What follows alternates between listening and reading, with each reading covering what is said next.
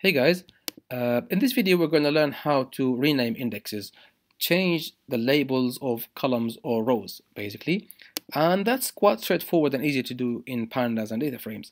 Let's import our Pandas the usual way and create our usual data frame. It's becoming a friend now. We have city, rank, score 1, score 2, and the row labels that we've assigned before.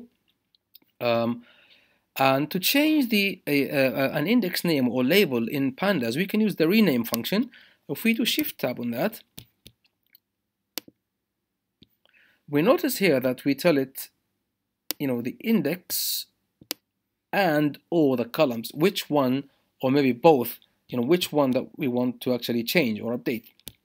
You can read about the other options that we have, and you can find little examples.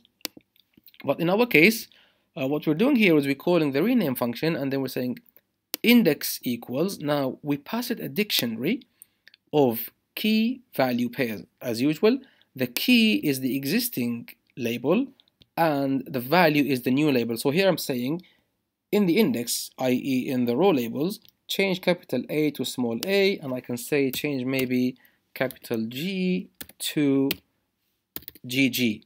If I do that, notice it doesn't do it in place by default. It creates a new data frame, but I can tell it to do it in place equals true, and it'll do it in place. So if I display the data frame contents now, the capital A will be a small a and the capital G will be GG, right? It did it in place.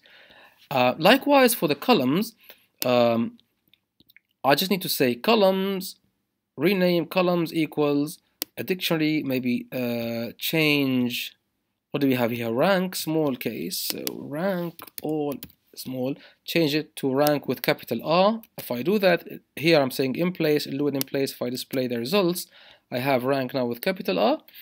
And we can also pass it a list of new column names and then pass it to columns. This is something I don't know whether I said before, but we can actually have column names by doing df.columns, and then we can assign new values by doing df.columns equals a new list of column names. So if we do that, this will do it in place by default. If I do that and then display df, then you notice now I have city, level, score 1, score 2, the new column names. So this df.columns, dataframe.columns equals a list of new column names. It'll do it in place. Whereas df.rename, by default, it's not in place. It creates a new data frame, but you can set that to true and it'll do it in place, meaning it will update the actual data frame that we're working on. Needless to say that we can have, the two things at the same time. So let me copy that and paste it here. Remember now that our data frame looks like this, so we don't have a row label of capital A, but rather it's small a.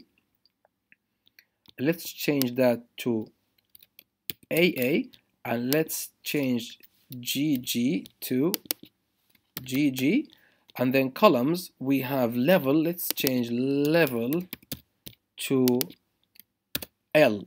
This is because we're doing this, in fact maybe it makes more sense to move this after what we've done, so the sequence of commands makes sense. So we're just updating this data frame now, and we're doing it in place, A to AA, GG to GG, and then change level to L.